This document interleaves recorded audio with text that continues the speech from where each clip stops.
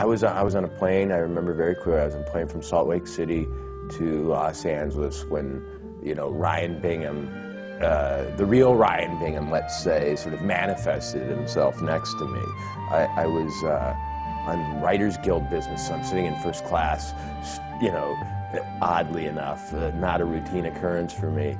And I asked the guy next to me where he was from, and he said, "Oh, I'm from right here." And I said, "What do you mean by that?" He said, "This seat, this is where I'm from. I used to have an apartment in Atlanta, and now it's not worth it anymore. I just got a storage locker, and I'm on the road 300 miles a year. I stay in the extended stay hotels," and I thought, how many of these guys do this?